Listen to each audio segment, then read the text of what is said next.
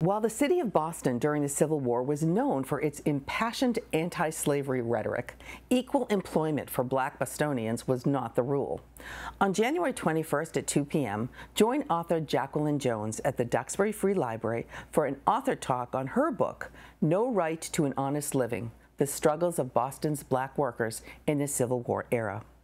In this Sunday Arts and Culture Series program, Ms. Jones will highlight the inordinate challenges to equal employment opportunities Black workers experienced in this area and the ingenuity many practiced in creating their own paths to financial sustenance.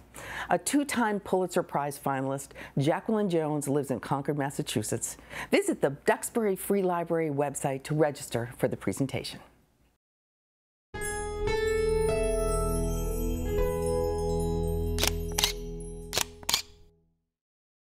Thank you for watching. If you enjoyed this video, please hit the like and subscribe button before you go. We'll see you next time.